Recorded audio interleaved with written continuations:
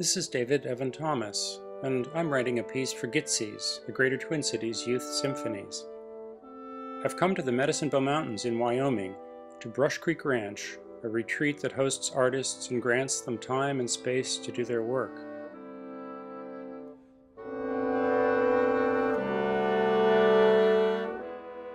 Here's the artist camp from above.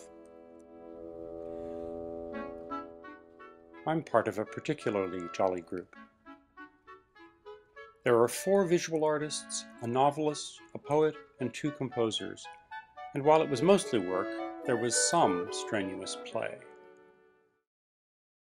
Here we are approaching the bunkhouse and the schoolhouse where I'm going to work.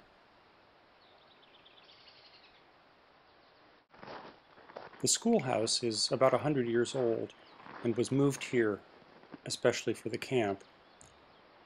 Off in the distance to the left, you can see the creek as you can hear it.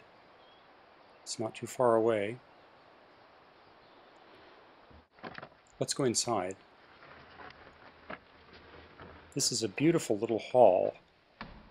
It would seat around 50 or 60 people. It's equipped with a 9-foot Steinway. While I'm sitting by the creek here, Brush Creek, thinking about what kind of piece I want to write, I know that Mark Russell Smith has asked for a program opener, so it needs to be something that probably starts big, ends big, maybe in the middle can sing a little bit. I immediately think of the overtures, say, of Berlioz, like Roman Carnival. And those are interesting because the bracing part is pretty short at the beginning. It's only 35 or 40 seconds, and then Berlioz moves into a kind of bel canto mode.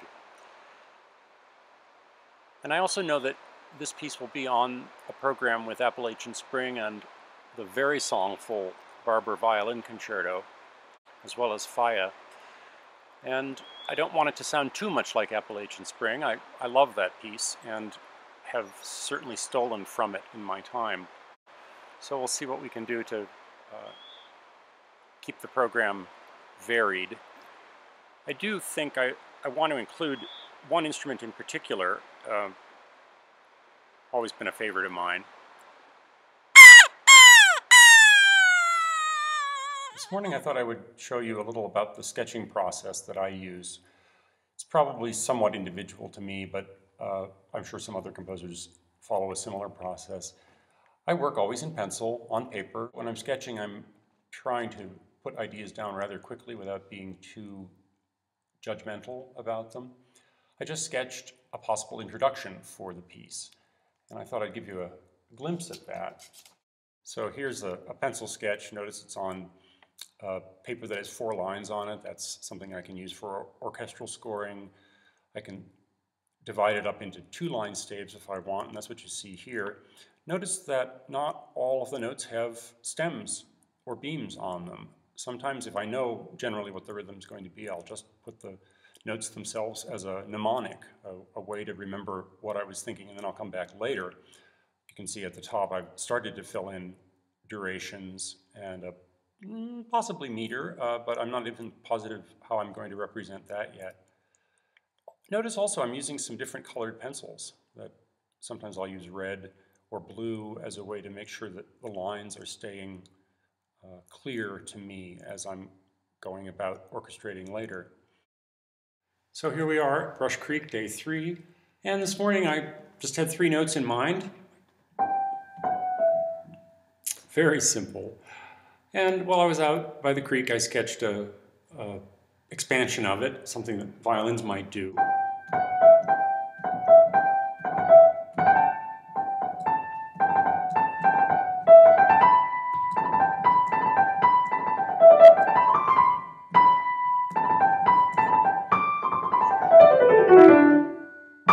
Sort of a Rhapsody Espagnole or Capriccio Espagnole sort of thing.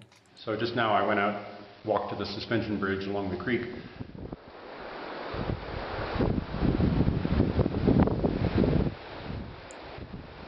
It was only after I'd crossed the bridge many times that I learned that The people who designed the bridge had no particular engineering skills.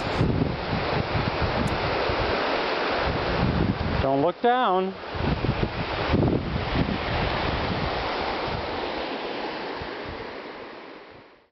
A little later in the day, I took those 3 little notes and played with them in the form of a chorale, something that is more sustained, perhaps for full orchestra. This is what I came up with.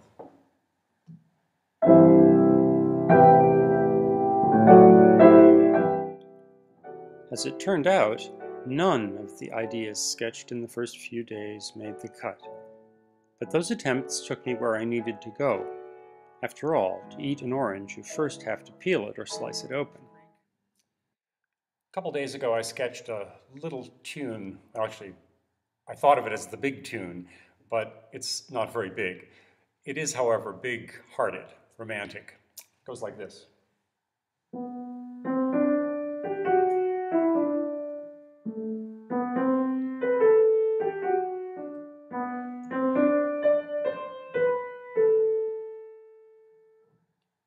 So it unfolds in 3 waves, and it has a shape that expands. Now, if you add harmony to it, you might get something like this.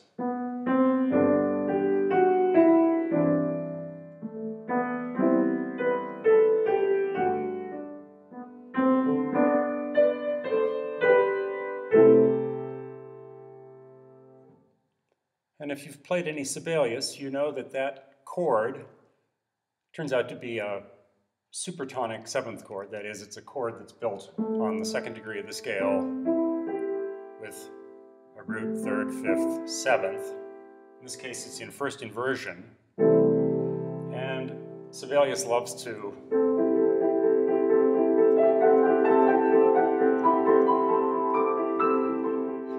that's not Sibelius, but that's the kind of thing that you might hear in a Sibelius tone poem.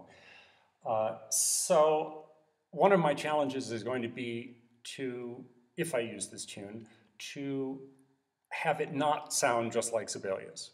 As much as I love that composer,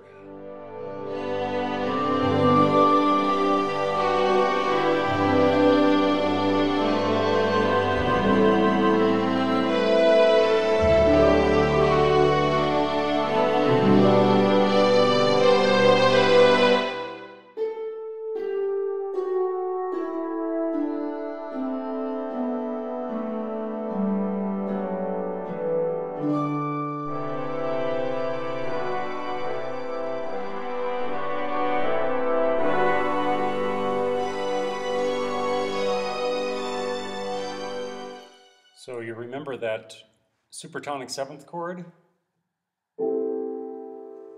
Well, let's spin it out a little bit. Let it do what chords like that like to do, which is often unfolding in the sequence.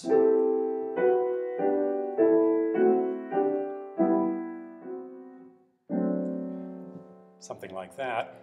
And let's add some woodwind noodling on top of it.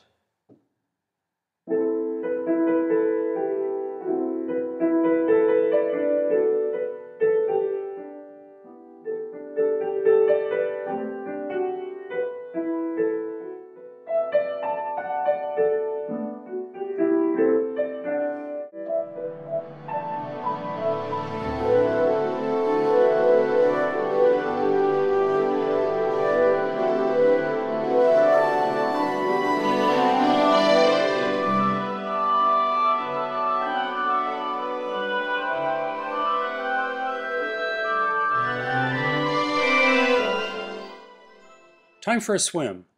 There's a place where Brush Creek takes a right turn. Beautiful little hole for swimming.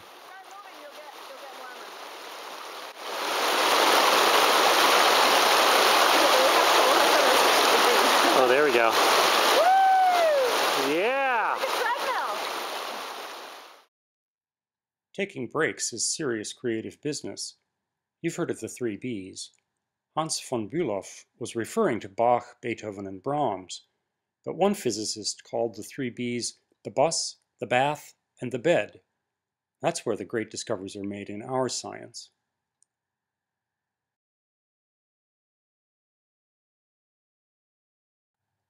Here's an idea that could be the subject of a fugal passage. It's up-tempo, some offbeat accents.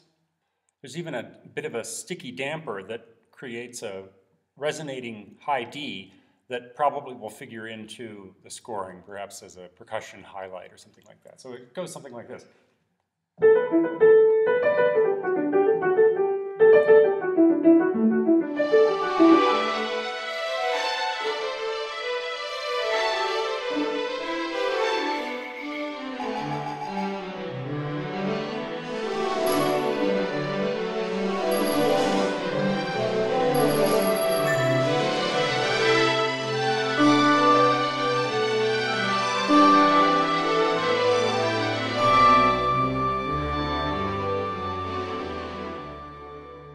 Remember that slow theme? It's taken on a little bit more of a somber character at first. This could be played by violas with maybe Divisi cellos in the background.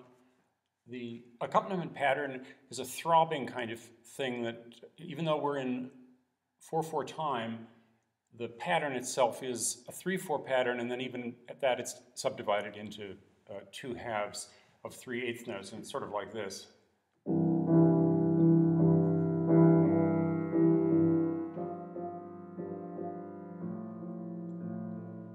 And with the meter that goes 1, 2, 3, 4, 1, 2, 3, 4, 1, 2, 3, 4, 1, 2, 3. So a kind of undulating, something to give a little bit of life to the theme. So here it is with the theme above it.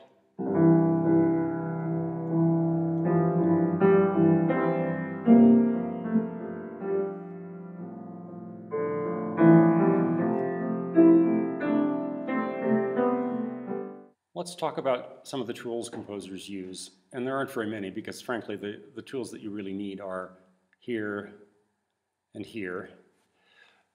Of course, pencils are important. Soft lead pencils, number 1, or 2B if you're using artist pencils. Nice and soft and dark. But also colored pencils. I like to work in several colors if I'm using different lines on a limited number of staves to keep the lines clear. A paper that suits your project. If I'm writing orchestral music, I'll perhaps use a 4-stave paper. A good ruler is important. Transparency, good. How about a metronome? Essential for indicating tempos and getting tempos right. A good eraser is important. Statler Mars. I also have a dandy tool, the rotary eraser or electric eraser. Here's the eraser down here. Push the button, and it turns around. And I can give a demonstration maybe this way.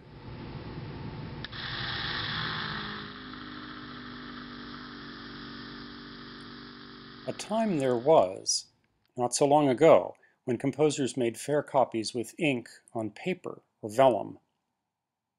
It was a labor-intensive, often unforgiving process. Here's a page of a string quartet. But it did give a composer's scores an individual character. Of course, the computer has changed all that, for the better mostly. I especially like this new vertical monitor, which displays a full score page. Well, if you remember the tune that I sketched a few days ago, I thought I would try and see if I could work with it contrapuntally, that is, as several independent lines, each expressing their own melody, but working together to form a pleasing harmony as well. So I did come up with a solution, but it didn't happen right away. It took me some time. Let me show you how I went about it. So first I started with that tune.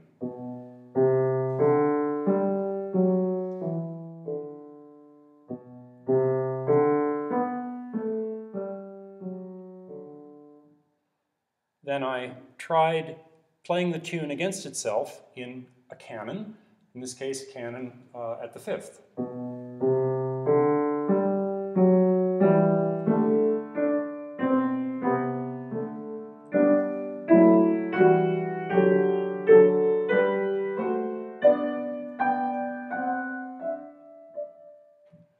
Okay, something. That was in 3 voices, and then a 4th voice came in. I thought I could do better, so I tried again.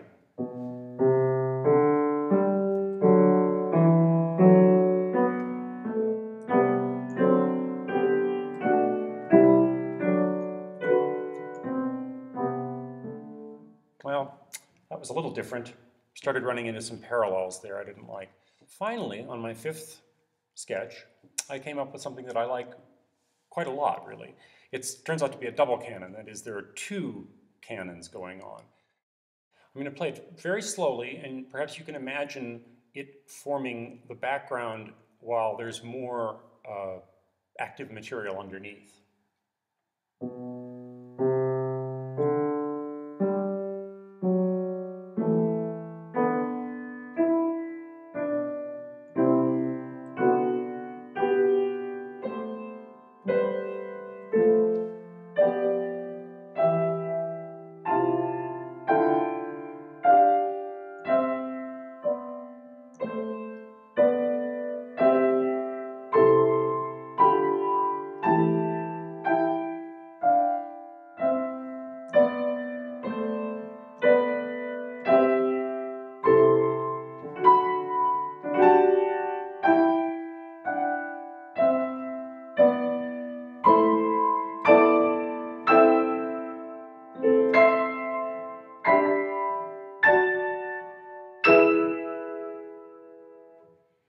And then we actually get a kind of a climax. So that may be usable later. What I imagine might happen is that a kind of vigorous counterpoint goes underground, so to speak, like an underground river, and then this string material wells up over it and brings us all to a head. We'll see.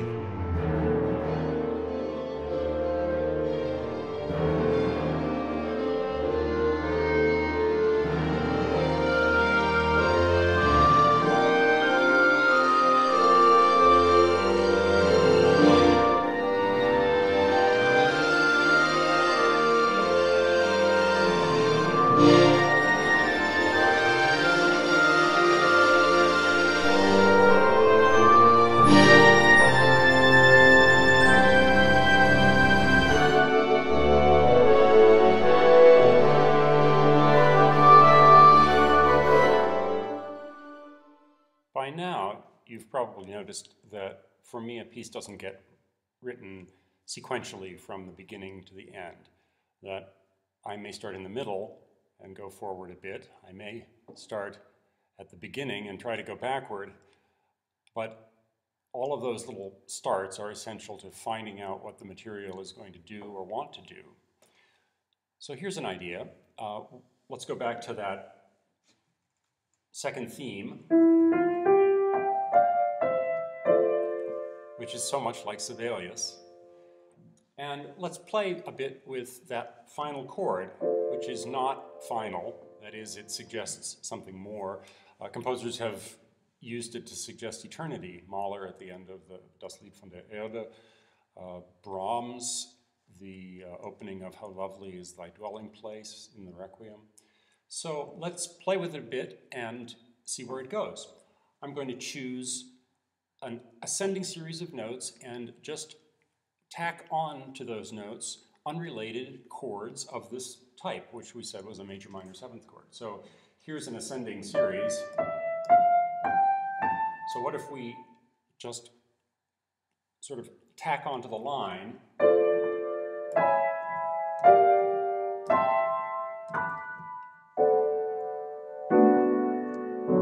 And we'll do it again, starting here.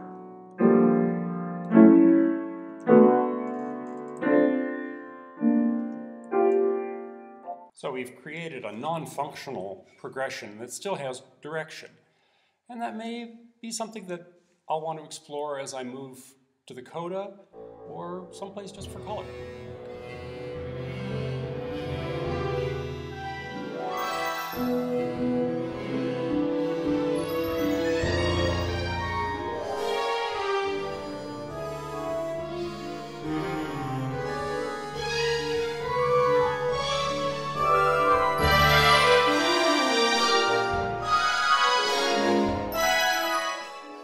I was a trumpet player in a youth orchestra, and writing this work has prompted memories and a thought.